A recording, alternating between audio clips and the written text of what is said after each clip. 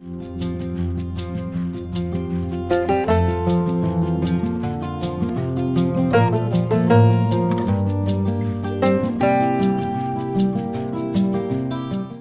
it's Thislinverse, doing another review today. Today I'm reviewing Stone and Steel by Eboni J. Dunbar. I received an advanced reader's copy of this book in exchange for a fair and honest review. Thank you to Neon and Hemlock Press for reaching out.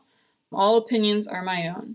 So this is a fantasy about General Aaliyah, who has recently overthrown the king of her country and installed her sister Odessa, a stone mage, on the throne in his place. The former king was cruel and many people lived in poverty, and Aaliyah believes that Odessa could be a more just and honorable ruler, and she leaves on another campaign, and when she returns she finds that things aren't as good as she'd hoped they would be, and it sort of spawns some questions about power and corruption and family bonds.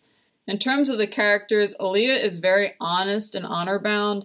She's very optimistic and she tends to believe the best about people, and I thought this story is very honest in showing how she gets both the good and the bad of that. I won't tell you too much about Odessa. I feel like it's better if she's sort of a mystery and you learn about her for yourself. Aaliyah and Odessa are kind of estranged from their parents, and you sort of find out why. Aaliyah has to grapple with why her parents aren't around, and I think her ability to believe the best about people sees her through that.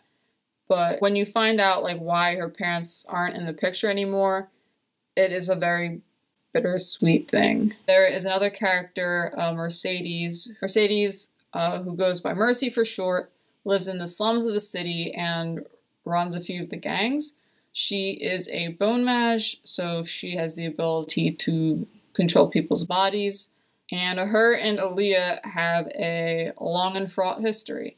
So this was a fun read. It felt like the second Aaliyah set foot back in her home kingdom, we're getting things revealed, and the first big twist, my jaw was on the floor. I was shocked. It was a good twist. It was something that really complicated my understanding of Aaliyah's character, and I felt like it leaned into sort of historical narratives of royalty and political intrigue. Another thing that I enjoyed about the story is that it is very queer. Aaliyah dates women, and her romances are very important to the story, and we see a bit of her dating history. I think the vast majority of the characters are queer. There are characters in same-gender relationships or have been in same-gender relationships. There are characters who are trans. There are characters who are non-binary.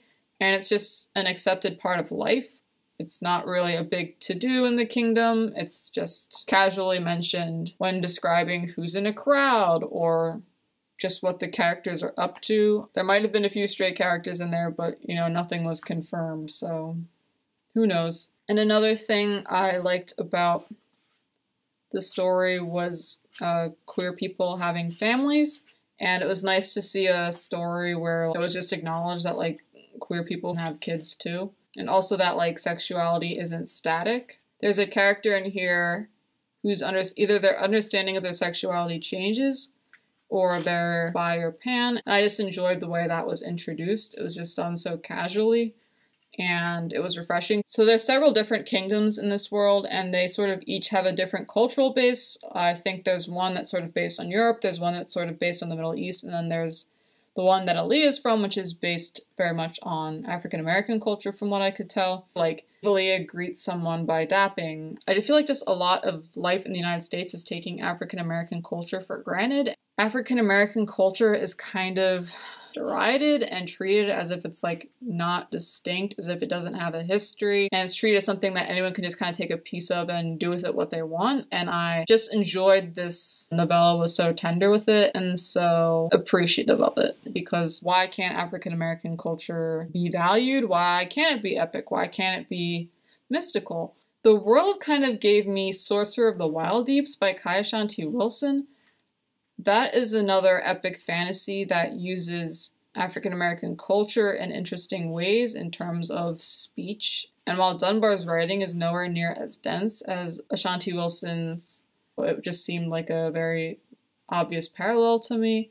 This is a book that has elemental magic, and That was interesting. I think the metals are fire, water, air, stone, steel, and bone. I really like elemental magic, but I felt like Dunbar relied a little bit on the fact that readers would know what elemental magic was and kind of didn't explain a whole lot about what it means in her universe. I would have liked a little bit more explanation, like, you know, what are the limits and costs of using magic? For me, it would have helped in the battle scenes, especially at the big climax, for me to have a better understanding of the stakes. There's like 2 fight scenes that use it, and Aaliyah doesn't have magic, so it's something that's kind of happening in the world around her. It's not something that is super essential to her identity or to her activities. And I think I enjoyed the bone mages the most because there's just something powerful and disturbing about someone having such an intimate control over your body and having a power that can so easily lead to scenes with like gore and bloodshed. And I felt like that was most outside of the scope of what I had previously seen in terms of elemental magic. So I thought that was the coolest, and that was the one I think I enjoyed the most.